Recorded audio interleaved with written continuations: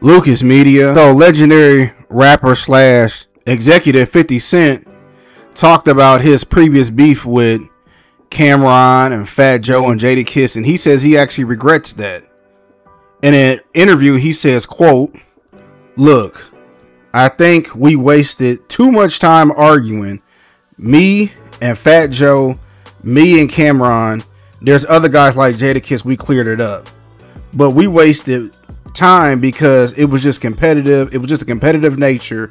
It wasn't like we crossed paths and had real heat for each other." Now, all of this came because 50 Cent pretty much, changed Ja Rule Murder Inc.'s trajectory. And Fatjoe and Jadakiss did I'm From New York with Ja Rule, which is a hot record. I like the record.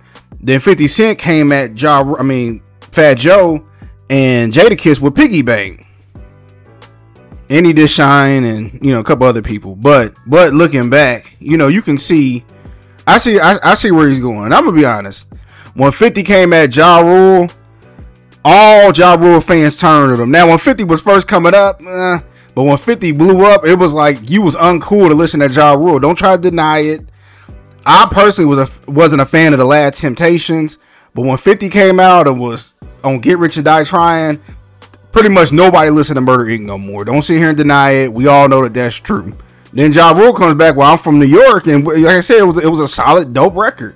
So 50 in his mind felt like he had to get at Fatjoe and Jadakiss to make sure would nobody else deal with Ja Rule. He said that in previous interviews.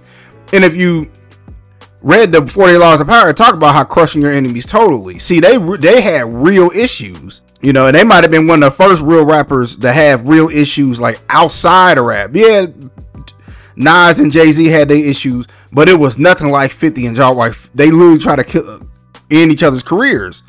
So he did that, and then Fatjoe, he ain't no chum. He ain't gonna back down. He ain't back down, and Jadakiss didn't back down. And then I remember when Camron and them got into it because 50 Cent said Koch was the graveyard, and on Hot 97 that Camron went at. This is all online as well. So it kind of, it made, at least I would say, people like fans like us, it felt like we had to pick sides because, like I said, they was dissing each other on each other's songs, and I really feel like that's what kind of caused New York to break up. Because prior to that, New York had like their own sound. They had their own entity. And, this is before really, I guess, the internet, social medias. So, down south had their own style. The Midwest, we had our own style. The West Coast had their own style. New York had their own style. And it seemed like that beef, you had to pick sides and people wouldn't work together. And then to me, New York started sounding like Atlanta, and it just never recovered.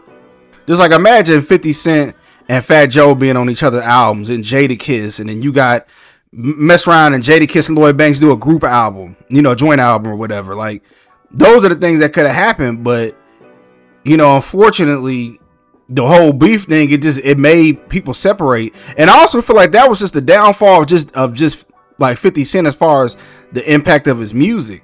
You can see he was slowly shifting because remember he was doing a straight DVDs, movies to DVDs. People was laughing at him about that, but I wonder if they still laughing now. But it made people turn. That's where the whole people started saying stuff about G Unit, and it just, I don't know. It's not good for business to always be beefing. The whole Ja Rule thing, that's different. But when he was going at Fatjoe and Camron, and like, look how big these guys are still now. Fatjoe got his thing. Camron got his own show. Jadakiss is still out there relevant. So those guys would have worked better together than apart.